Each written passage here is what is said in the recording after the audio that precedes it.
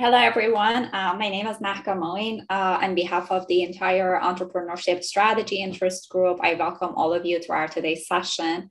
And we all appreciate the support and help of Ryan and everybody else at the SMS office that really allow for these new innovations to take over.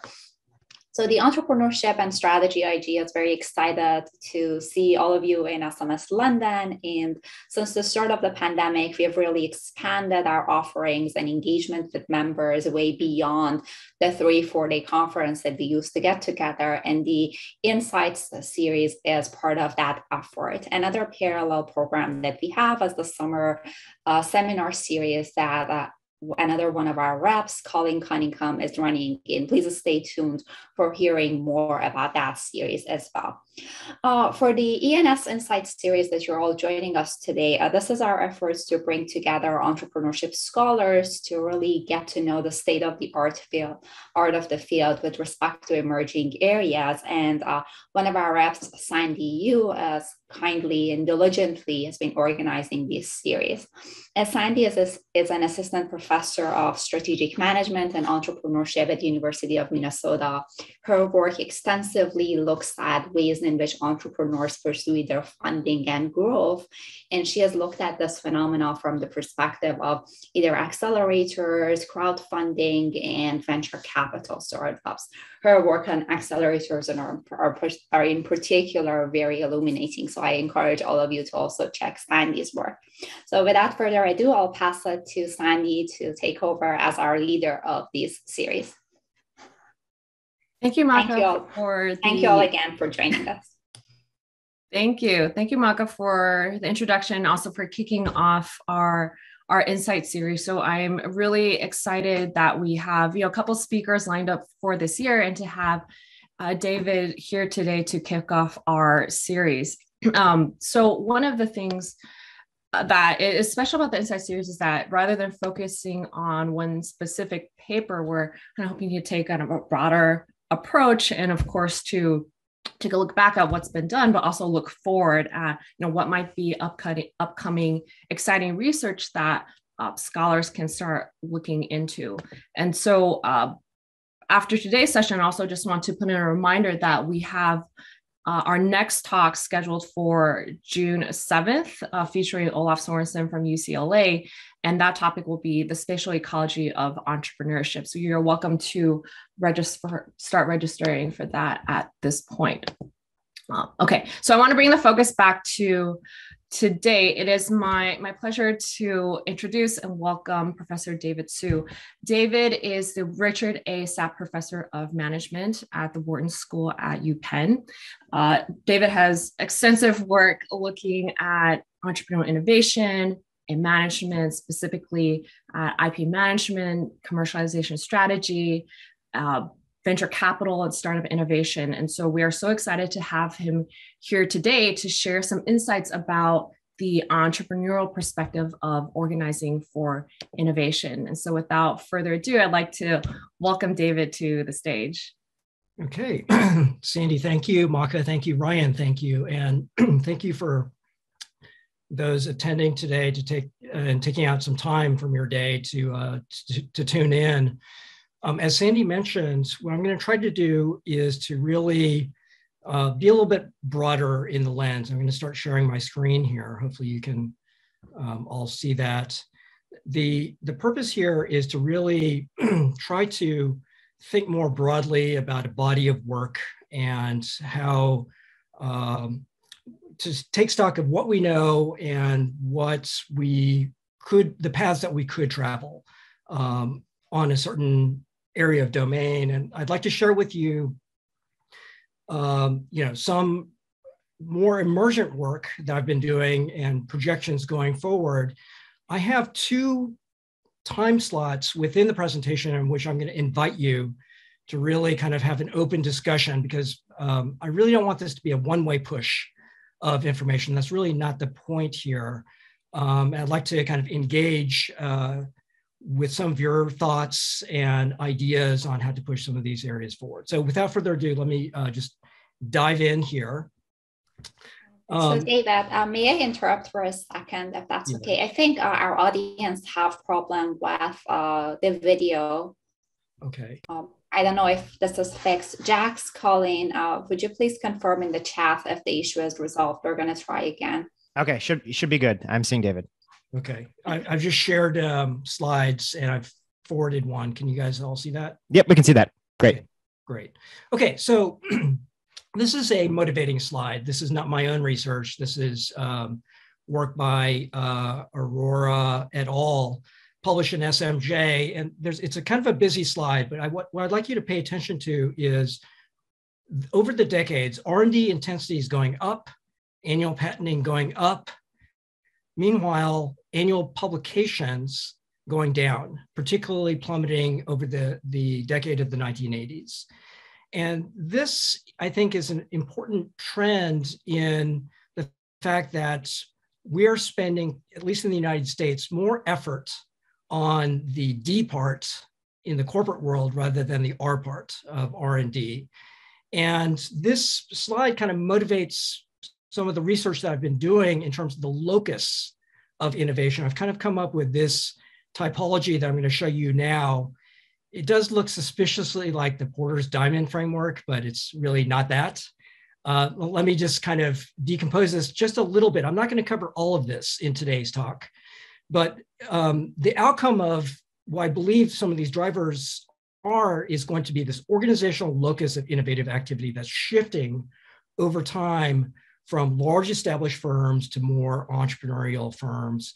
And I think there's at least three big components of what may be driving this. I'm only going to really spend time on the one with the star, the markets for technology. But just to start there, if you can source as the established company innovation upstream from universities or acquire them in the market for acquisitions, then maybe that could substitute for your need to do it in-house, right? And so we're going to talk mostly about that today. But there's some other levers that I've been doing some research on and project going forward that also could be driving this locus of innovative activities. Something about the technical advance itself and the implications for commercial opportunities, as well as how innovation financing is organized. I'm going to put those things into the background because I don't think we're going to have time for those today. And of course, all of this happens in this context of how the business operates in the kind of government framework, policies that really govern this type of relationships. Okay, so let's zero in on markets for technology a little bit.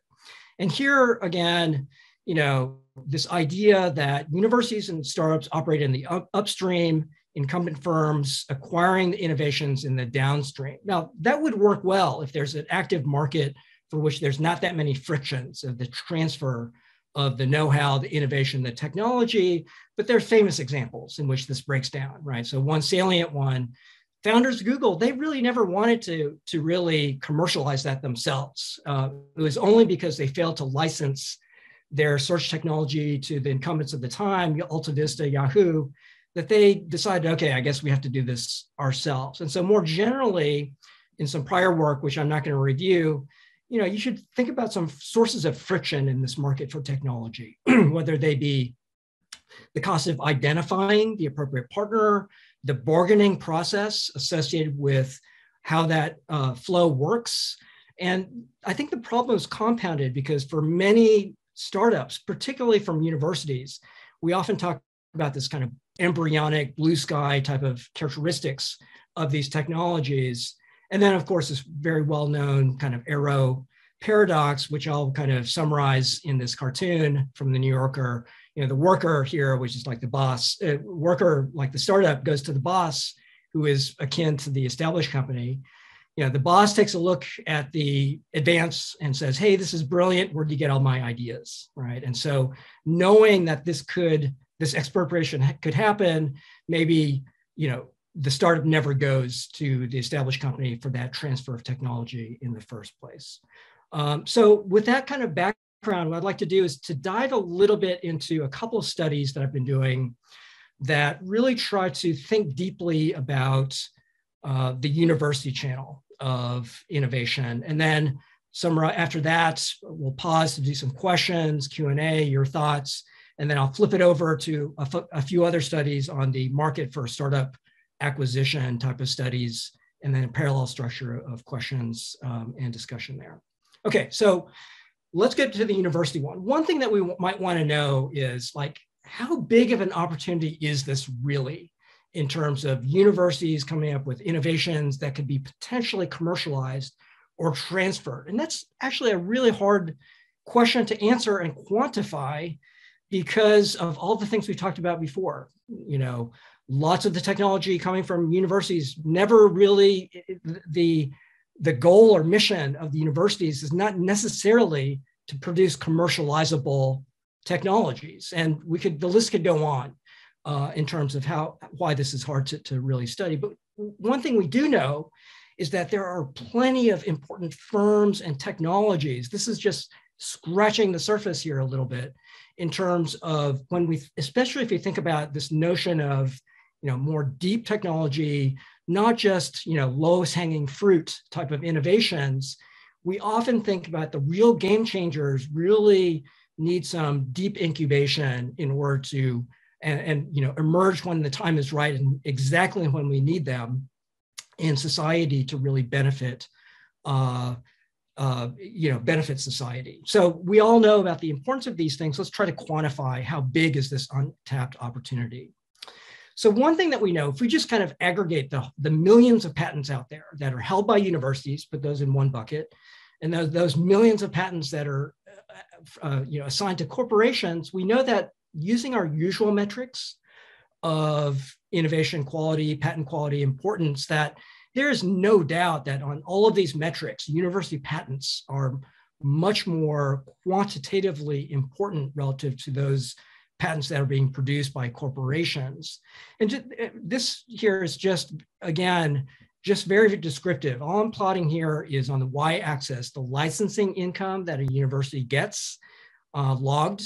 On the x-axis, you've got the R&D expenditures by institution, again logged.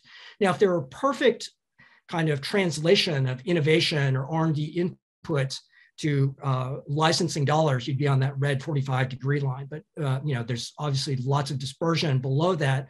The thing I want to draw your attention to is you can pick any level of the x-axis, pick, I don't know, log 6, and look at that dispersion of the translation that universities do on average. Some are really doing very little in terms of licensing activity. Others are closer to that 45-degree line. The statistics that we often report don't take into any of this nuance into account. This is taken from this university, Association of University Technology Managers, and they often try to quantify how important are these university innovations. And they get these really nice statistics that are, quite large.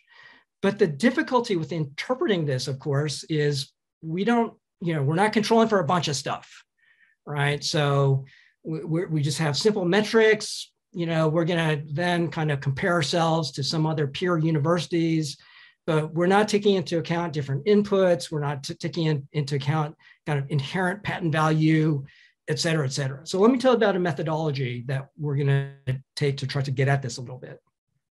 We're going to match university patent portfolios to publicly held US firm patents, right? Just by patent characteristics. Then we're going to use like this market reaction event study methodology.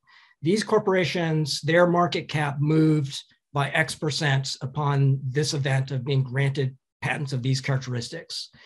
We're then going to try to, assemble a model. We're going to actually have some ground truth data from one large US university. Most importantly, from this university, we have the zeros, those innovations, those patents that yielded 0, as well as the entire distribution. We're going to fit that model using that one research university. Then we're going to extrapolate it to all US universities. And then we're going to come up with this estimate, which is 16%, which compares what is the actual value captured. I'm putting that in quotes because that's the licensing revenues that universities get, as compared, controlling for all those other forces relative to a notional patent value that if corporations held the exact same patent portfolio as the universities, how much they would garner in terms of valuation. And so that 16%, it's hard to interpret. Is that a low number? Is that a high number? But we put it out there because it's a point of focus. And most importantly, that's the average. There's plenty of dispersion. I should have looked up the standard deviation on that, but there's plenty of dispersion around that 16%. And if you want to know more about this methodology, check out this paper that was published last year in Research Policy on benchmarking US patent value. Okay, so that's gives us some lay of the land. How much is out there in terms of what could be translated to value from universities? Let's ask the second question. So this is actually a tough one, right? What factors increase the likelihood that a university-originated technology is commercialized via this very specialized pathway, a startup, right? And that's incredibly hard to answer because university technologies are embryonic. Most aren't fit for being commercialized. Oftentimes, what's the output of our colleagues in the STEM areas? They'll publish a paper like this. Let's just read the title, not that any of us really understand it, but abnormal splicing of the leptin receptor in diabetic mice, right? Is that commercializable? How much is that worth? Could that be valuable for an outside firm? Well, that's really hard to answer.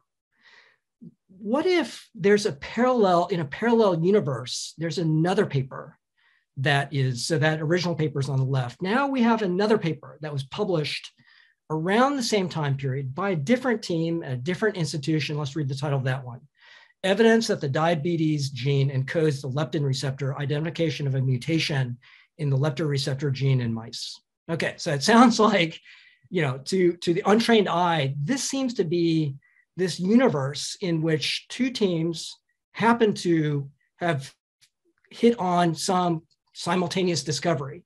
Now, what if I further told you one of these teams proceeded to commercialization, yet the other team did not via startup? Now, all of a sudden, we have a little bit of a baseline to know that this innovation could be translated or commercialized to startup because some other simultaneous discovery happened as well, right? Now, that's obviously hard to generalize from one case. What we're going to do in this project is try to really scale this up. And so algorithmically, we follow this methodology to really identify when simultaneous scientific discoveries happen. I won't go through all the elements of that algorithm, but just to kind of fix some ideas. You know how sometimes when you cite a paper, you don't know exactly who to cite. So in that same parentheses, you cite two authors, three teams. That probably gives us a clue that future researchers cannot disambiguate who is the singular originator of that idea. We're going to put on other criteria as well in terms of identifying these simultaneous discoveries, but we end up generating 20,000 of these simultaneous discoveries. Now, most of those 20,000, both pairs do not proceed to commercialization. We only keep the pairs in which at least one proceeds to commercialization. What does that allow us to do? Well, now all of a sudden we can understand, holding the nature of the technical advance really fixed, we can look at the characteristics of the team. We can look at characteristics of the local environment. So for example, did one of these pairs proceed to commercialization because they were in Cambridge, Massachusetts, while the other was in New York, right? And so while holding constant the nature of this advance, we can analyze the composition of these author teams. Was one team much more multidisciplinary than the other? Or was it a team of deep experts all in the same field?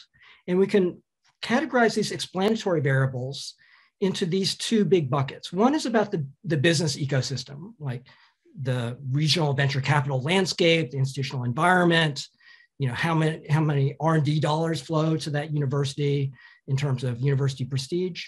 Or it could be something about the local team itself and characteristics of that, right? Is there a star, an academic star, a commercial star, some characteristics of that team? Is it focused, et cetera? Let me just jump to the results. So we put it in this framework.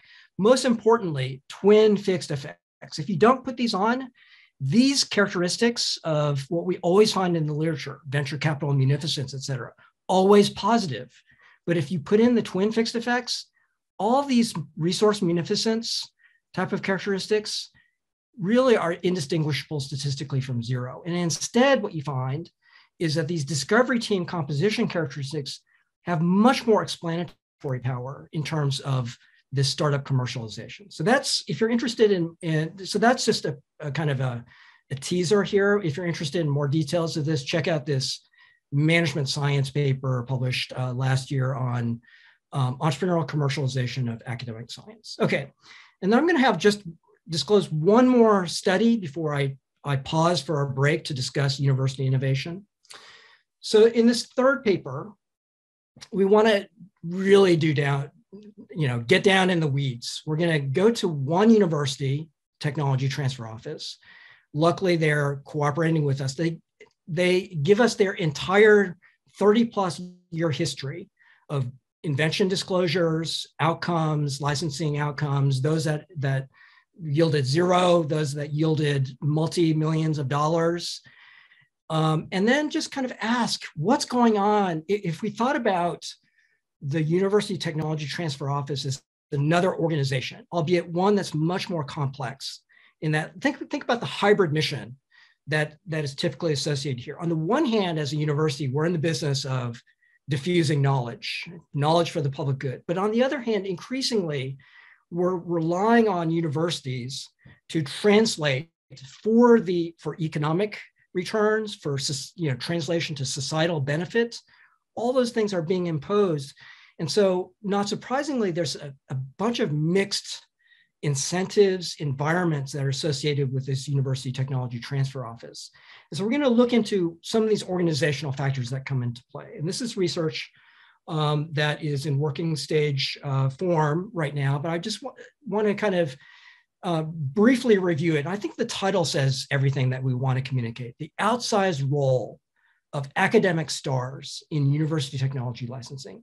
It may not surprise you to learn that when you are an academic star, as contrasted to a commercial star, you are going to have a lot of influence inside academia. After all, publishing is the currency of academia, whilst arguably patents are the currency of the commercial world.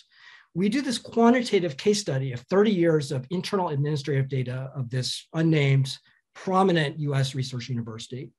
And we find that star academics much more likely to kind of visit the patent office with their applications. And the patent office, the technology transfer office is much more likely to file those patents from the stars. But on the other hand, those patent applications are much less likely to be granted by the USPTO, the Patent and Trademark Office, as compared to a non-star. Moreover, in terms of outcomes, these patents by stars are less likely to be renewed upon the anniversaries that are relevant. They have fewer forward citations, and they're really no different in licensing revenue than non-stars. But what does predict commercial success seems to be if you are have commercial experience in that you've licensed a prior patent, you're much more likely to be licensed in the focal patent and yield a lot more revenue as compared to inventors without such experience. Okay, so now let's take stock. I've disclosed 3 studies that are a little bit, I think, unconventional in the SMJ or SMS world. One is at the kind of broad level of the university, comparing it to, how valuable is it? Then I talked about translating advances to commercial outcomes via startup vehicle. And then I just talked about like the deep dive inside one technology transfer office. This is like a quantitative case study of the experience of one university. And I really think that there was one flare up of research in university innovation probably around 20 years ago. And then, like, as far as I can tell, pretty silent for a while. But now I think we're on the cusp of, the age of big data, for which we can revisit some of these questions with the benefit of either data that's archival or, just available to us, and I'll illustrate that, or if we can, use our other methodologies to really kind of dive deep to really look at what could be going on organizationally, and maybe even move beyond archival into some kind of field experiments, et cetera, let me just kind of, I know I've been talking for a while now, but let me just pause right there. If there's, I can certainly talk at length about some directions here. Maybe I'll just do one, but I'd really love to kind of get your thoughts on this domain. You can propose your own topic, react to something that I've said. Let me just pause right there and turn it over to Sandy for if there's anything cropping up or if I should kind of move forward. So I actually have a question, but in the meantime, if anyone else in the audience has a question, please feel free to use the Q&A. So one thing that really stood out to me was kind of how do you kind of incentivize certain types of research, right? Given there's a gap between what cutting edge research might look like versus what can be commercialized. And the second study really, it is very consistent with some PIs that I've interacted with, they're star academics, but they have no interest whatsoever in commercializing anything that comes out of their lab, even though there might be value there, but they have no interest. And so, would the university want to incentivize that type of academic star to, work with a tech transfer office more, or do you organize differently, kind of your third bullet point, to put teams together where people are more interested in commercialization and have those lead to potential kind of revenue? Yeah, I think it's a big policy question. I think there's no doubt. Let me kind of address that in two ways. One is I've seen some discussion. I'm certainly not the insider here, but I've seen op-eds written up and published in things like Science magazine or Nature by prominent university officials and policymakers explicitly saying, hey, we should be incentivizing people to, our research staff to not just produce research that just goes in the basic research journal, so that's good, but we should actually be giving some credit for those that are able to, do this span to the commercial world as well. That's not live alone in terms of that, but because it's hard to really change these norms and processes on promotion, et cetera, inside academia. But I think that it'd be hard for us to argue that, particularly when you see some of these eye-popping technologies that I spotlighted in one of the slides, like those are not just small innovations that affects one region of the world, et cetera. These are total game changers, whether you're talking about encryption technology for the web, or of course the COVID vaccines, or various therapies that are just becoming so prominent now. And so it's a broader question that is certainly an important and large one. But one thing that I will say, based on the evidence that we saw in that second study published in Management Science, if you're an academic star, and consistent with that third study as well, an academic star is not the same as a commercial star, and they behave differently, and so I think it kind of invokes a little bit of that Pasteur's quadrant type of, for those of you who are familiar with that framework, in terms of selecting problems that are both deep in terms of contribution to science, as well as valuable in terms of the commercial world as well.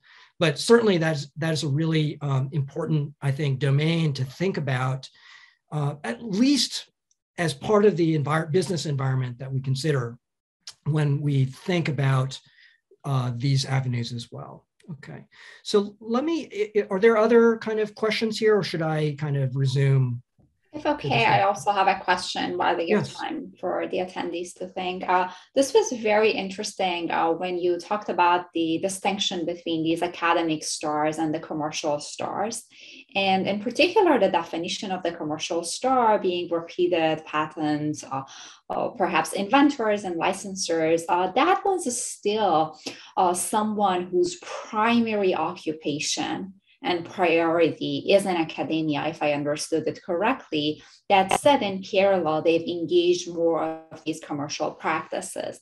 Now, as we think about the Pastures Quadrant at the team level, at the founding team, perhaps for a startup, do you see this be an extension to perhaps academic founders and employee founders that come together in a focal context and maybe some sort of performance advantage for them in the market, so that we can take some of these conclusions from the individual level unit of analysis to firm level and founding team? Thanks, Maka. It's really interesting that you bring this up because we've just, together with the co-author, just concluded a paper on exactly that topic, and it's not quite ready for dissemination almost. But one starting block of all this, just one fact that I would like to put out there, is that over half of newly minted PhDs in the United States and in the UK do not go into tenure track positions. What's the implication of that? There are a lot of specialized human capital people out there who are very, very skilled deep in a technical domain, some of whom, as other research suggests, could be interested in either starting or joining a startup. And all too often in the literature, we pay attention to the individual human capital characteristics of these individuals rather than looking at the composition of the team. And one thing that we know is that there's a lot of homophily going on in everything from your friendships to your founding teams. And so maybe not surprisingly, if you look at the scientific PhD teams, they tend to be, also highly scientific, et cetera. But what we do find is that if you're a STEM founder, if you're able to kind of invite onto your founding team someone with a very different background, say business, marketing, law, et cetera, that dramatically changes the picture on these academic founders when you look to the success of these companies. But that's, again, for a different day. But I think what you're pointing out is incredibly important and an opportunity for the literature, which is to move beyond just the siloed individual and conceptualize this at the team level. And I would even go a little bit further, because if there are early venture capital investors or other type of investors that could be resources for you, for which you could extend your reach in terms of resources, that could be quite valuable as well. And so we're finding some interesting patterns there. So look out for a new working paper on exactly that topic pretty soon on my website. Okay, so let me, why don't I do the following, which is let me kind of resume back on the presentation and then reserve time again at the end.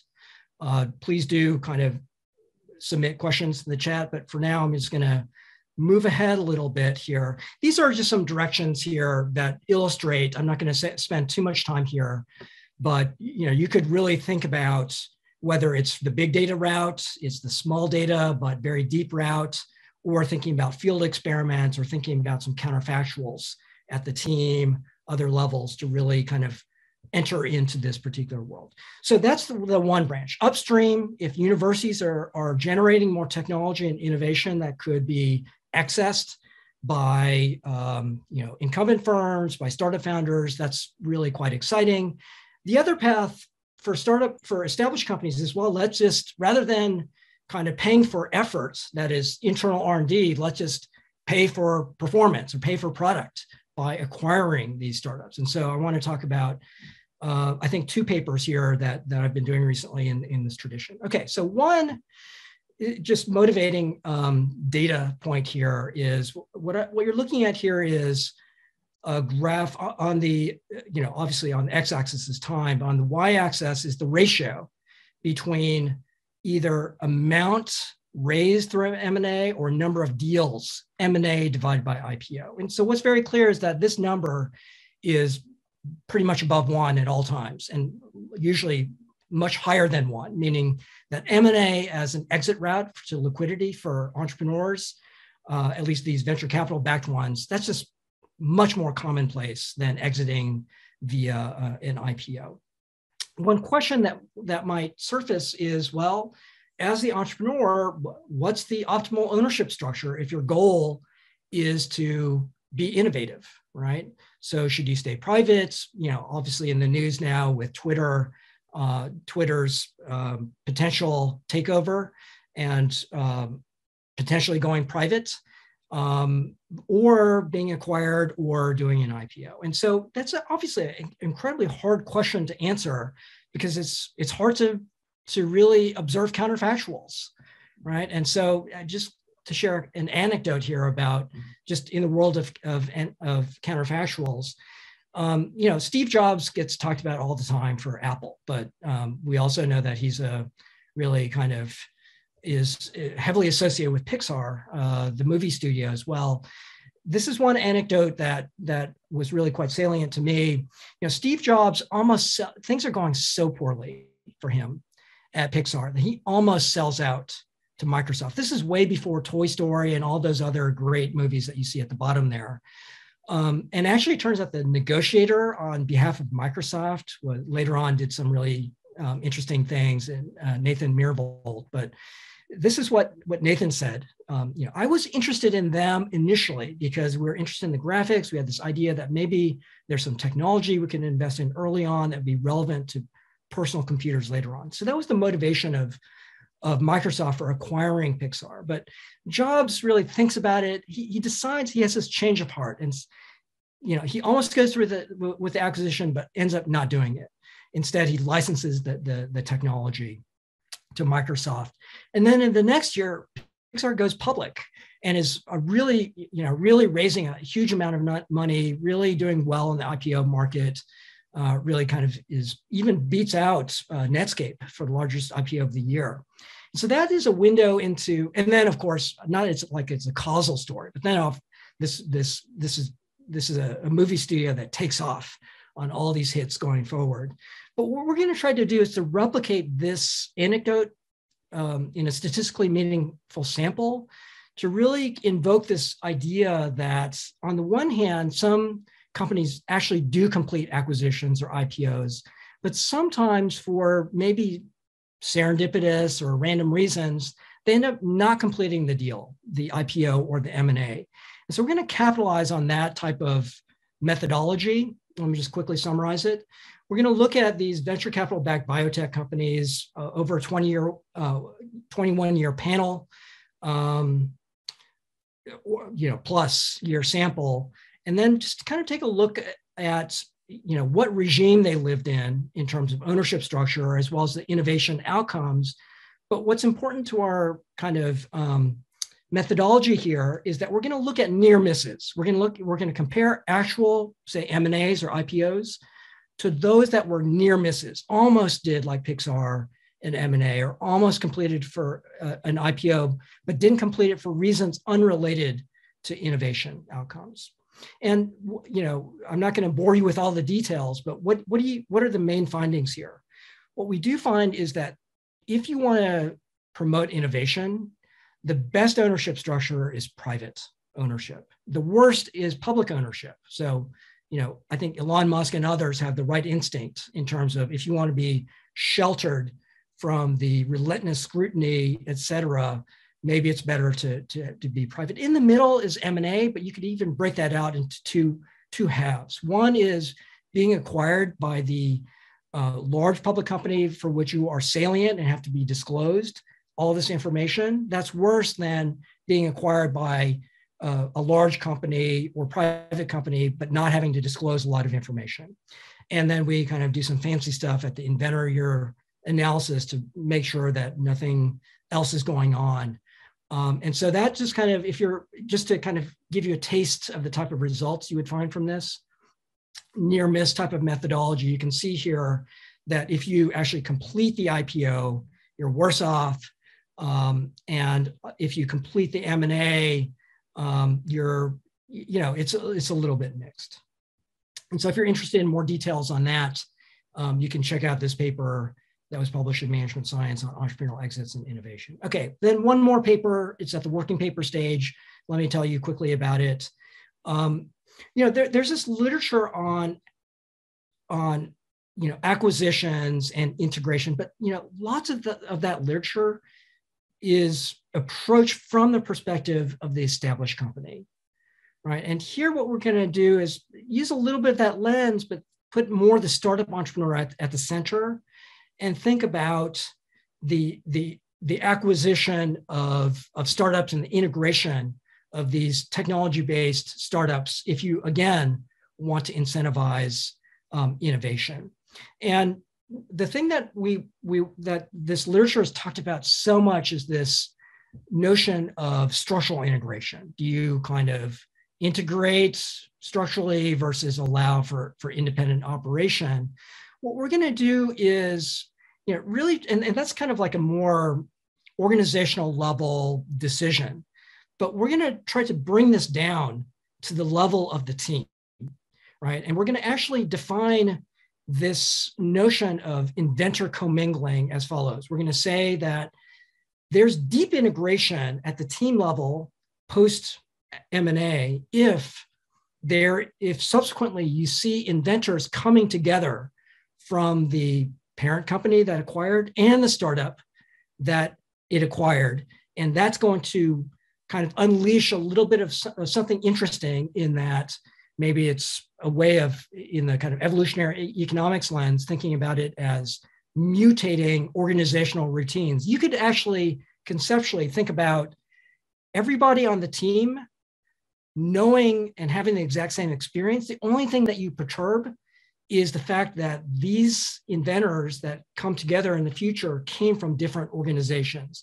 And so that allows you to isolate what is the importance of coming from a different organization in terms of generating new ways in which you approach the innovation process, even controlling for the amount of recombination and all these other constructs that we think about. And I think one thing that motivates this, I'm not going to talk about this paper, but I put up this image that really hopefully makes the point that a lot of times we're trying to achieve diversity, knowledge diversity, because we know that allows us to question principles, maybe recombine new things, et cetera. But the thing that we often forget in this literature is that at the organizational level, you can have actually two different ways of achieving knowledge diversity. And it's all coming down to the team. So on the top of this diagram, of course, we can achieve diversity by having teams that are all different among them, right? That could be useful because they challenge each other. They bring new stocks of knowledge. The disadvantage is that they may move slower. They don't speak the same language. They don't start from the same knowledge backgrounds, et cetera. In contrast, you can achieve knowledge diversity at the firm level by having perfectly homogeneous teams, but each team is different from each other. And so we're not going to do this literally in this paper, but I want people, just kind of remind ourselves, once you move from the individual level to the team level to the firm level, we can think about these constructs that we've always had in the literature, most saliently knowledge diversity, that can be designed in dramatically different fashions. And so in this paper that I'm going to talk about, not this other paper that looks suspiciously like that Squid Games kind of signage there, but there's been less attention paid to whether and how to organize the combined talent. And so that's what we're going to try to do here. Let me just give you the quick pitch. So we're going to ask this research question: how does knowledge recombination via inventor commingling? Remember, that's when you take inventors that were formerly from different organizations and put them together in the same inventive team going forward. How does that relate to the success of these technology startup acquisitions on these metrics of innovation, again, using these patent metrics? And of course, we know that teams, I'm going to show you, I'm not going to dive into the details, but we know that team formation, especially on M&A, that just doesn't happen randomly. And so we actually spent quite a bit of time. Actually, we hired 2 full-time RAs. This is their summer project, full-time, calculating this instrumental variable of direct flights that exogenously appeared or disappeared between city pairs that were centered on the acquiring and acquired company. That's an instrumental variable that's been validated in the literature mainly economics or finance literature, but we exploit that to try to understand if our results are entirely driven by endogenous team formation or not. Let me just kind of cut quickly to the results so that we have more time to discuss the bigger picture ideas. So those acquisitions that have a higher intensity of inventor commingling, that is really positively related to firm level innovation outcomes, as judged by many different metrics that we're able to measure. And you can even think about, if you think about structural integration as a very blunt weapon, or a very blunt, not weapon, tool, in that we're going to just kind of impose this thing. But what's interesting about inventor commingling is it could be a lot more surgically targeted to what you want to do. Maybe in this division, you want to do it. Maybe this subdivision, this area, you want to kind of encourage that or incentivize this, but over here, you don't want to do it. So that it's interesting from that kind of specificity standpoint. And really kind of, you can go a little bit further on. I won't go into the details. It's a little bit more nuanced, but what's interesting about if you take this down to the inventor level, what we do here is that all inventors in our sample experience an M&A, but only some of our inventors experienced a pre-M&A alliance structure. And so what you can do is you can do some fancy econometrics here on within person estimation. I lived under two different regimes. I lived under a regime in which we simply had an alliance structure with the counterparty. And I also lived under a regime in which the counterparty bought our company. And so you can go a little bit further on this question of, organizational structure and how that relates to innovation outcomes. But if you're interested in those details, this is a working paper that's together with a doctoral student, Ching Chen. Look out for her on the job market next year. She's coming your way. And let me just kind of end, as I did before, with just a few thoughts, and then I'm going to open it up. So definitely start getting your questions ready for our broad discussion. I alluded in 2 minutes or so when I wrap up. The first one I alluded to before, we know about the M&A, but actually what's interesting is when you're thinking about inter-organizational R&D collaboration, and the market for these innovations, there's many different ways to organize that. And so let's be systematic about thinking about the trade-offs associated with that. Now the literature has started a little bit of that, but I think that we have a long way to go, and it's super hard to do it. So I'm not beating up the literature, but certainly let's, consider the entire landscape here and those trade-offs. The other one I want to just kind of pause on, because I think it's really kind of interesting in that we're entering this world in which it's not exactly self-organized teams and firms. So some of you may not be familiar with this company, Supercell. So let me talk a little bit about it. Supercell is a Finnish software gaming company. They've released 5 titles. You might know about some of these: Clash of Clans, Brawl Stars, Clash Royale, those great titles that your kids probably are obsessed on. But this is each one of those titles it has made at least $1 billion, and Clash of Clans over $10 billion. And the way that they organize their R&D is really interesting. And I think that the title of their company says it all: Supercell. So what the CEO does, and I happen to be so fortunate to kind of do a webinar fireside chat with the CEO and founder of Supercell. All he does is he approves or disapproves the team composition. Then the team has supreme autonomy to go through the prototype, to release the game. No one else around the firm, including the founder CEO, is allowed any veto power. So that gives supreme authority to the developers to really, express themselves. Now, we could argue maybe that sets the threshold too high, because they have not released a single product or game that's sold less than $1 billion. And their last game that they released was 4 years ago. This is a company that, by the way, is owned by, I believe, Tencent. It used to be owned by a different company, But in any case, I think that, if we thought about the way they organize, and then even fast forwarding to maybe the organization of the future in terms of blockchain governance through distributed autonomous organizations, and we're going to pre-specify constitutions, voting protocols, et cetera, et cetera. And I could talk at length on this one because it's a super interesting context, but I want to leave enough time for a general discussion.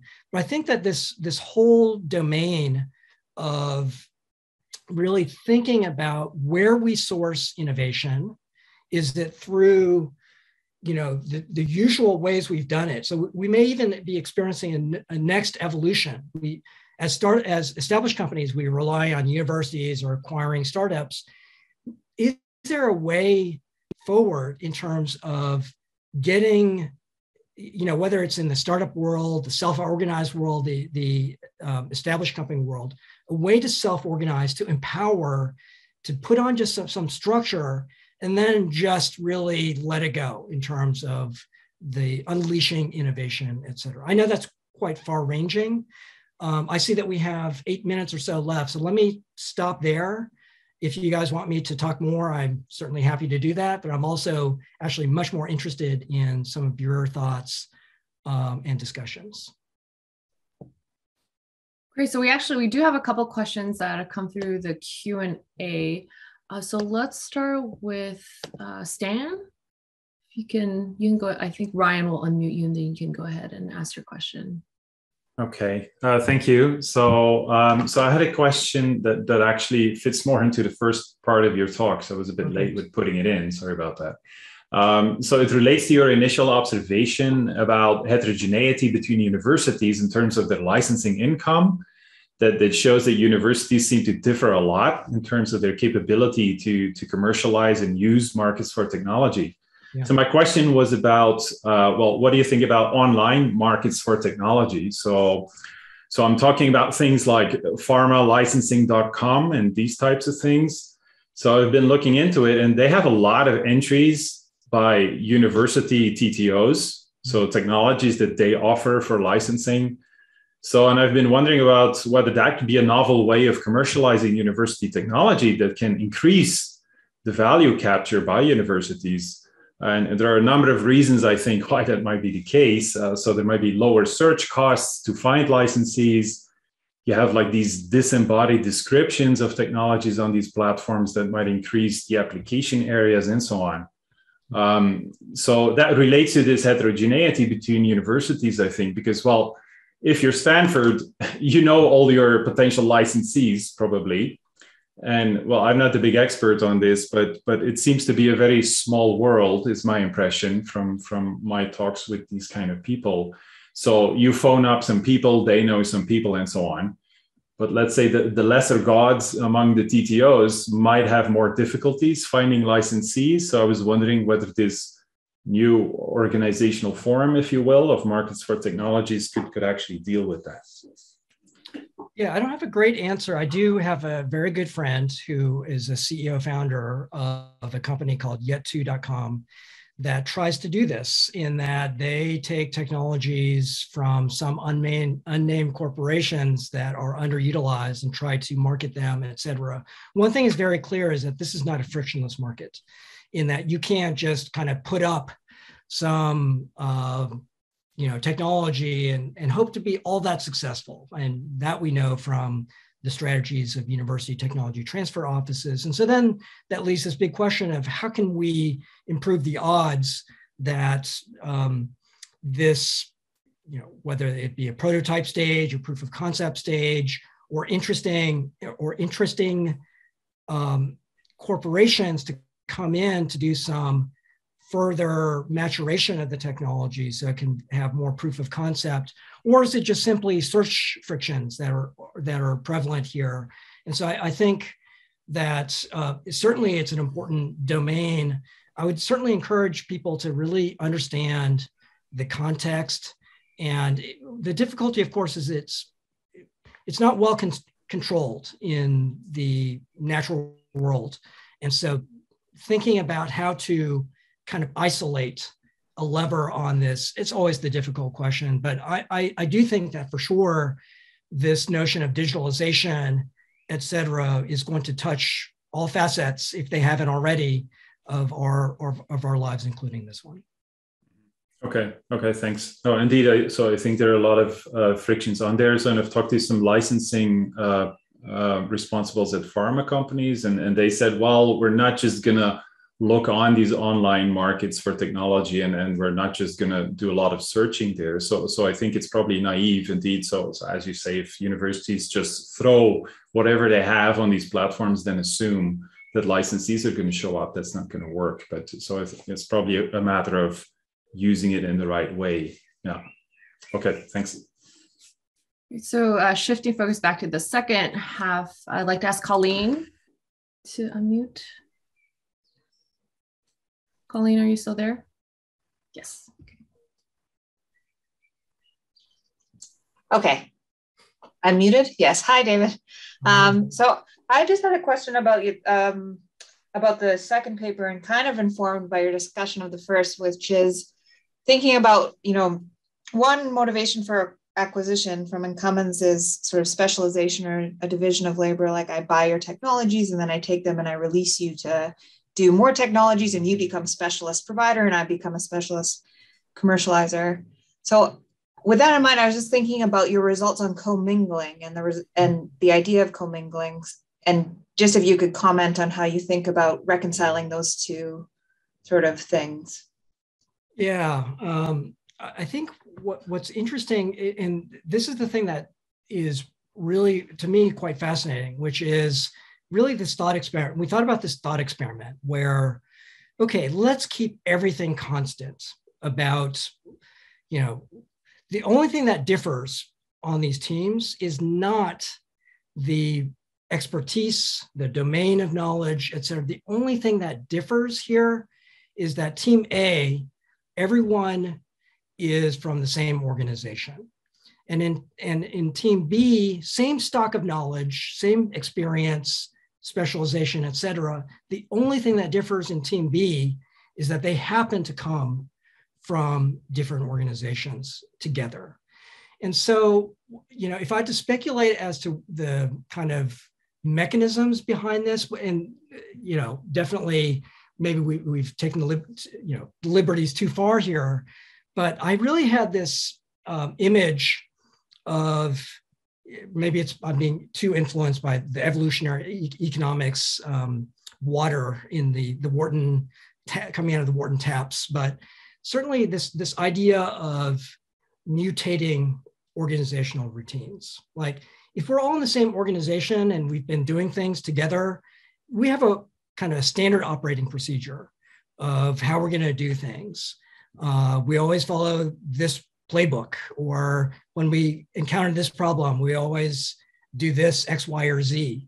But if we have this other type of organization in which, we all are experts in our respective domains, but the way that we did things in our prior organization is just very, very different than the way that the organization that acquired us would do things when they confront, this fork in the road. That could be interesting in terms of, discussion, how we move from here, not just relying on the way that we always do things, the generic solution.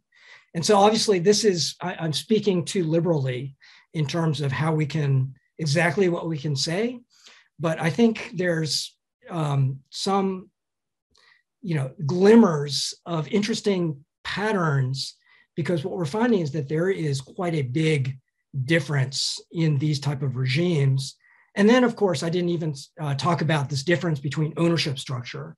That is, and we could go deep on the theory there about, like, what if, I'm the same person, but I'm living under these two regimes. Before, we just had an alliance structure, or the other, we had an M&A structure. We find that under the M&A structure, I'm much more productive. And we speculate that one possible reason there, I'm noticing I should wrap up, is that really, if you thought about an alliance, everything has to be codified in the alliance. Whereas the benefit of ownership, as in an M&A, is like, even if we didn't think about it, I'm the owner. And so in the R&D context, a lot of times we can't chart out all the contingencies. And so we may need to really, in some circumstances, actually have ownership of this, right? Which is much more costly, right? As compared to the more lighter touch alliance type of structure. So let me pause there because I know that we're beyond time. And let me actually just thank everyone. I know that it's a busy time of year. I really appreciate you taking some time out of your day to listen. Hopefully this wasn't just a infomercial kind of thing, but hopefully this will spur some thoughts. And definitely if you would like to chat further offline, et cetera, get in touch with me and we'll set up a time to talk. Thanks, everyone. Great. So we do have more questions, but we are out of time. So David, I would just like to thank you so much again for your insights and also providing so much food for thought for future research direction. And I also wanted to thank all of you for joining us today in our discussion. And I hope to see you at our next session coming up in a couple of weeks. So thank you and take care and see you soon.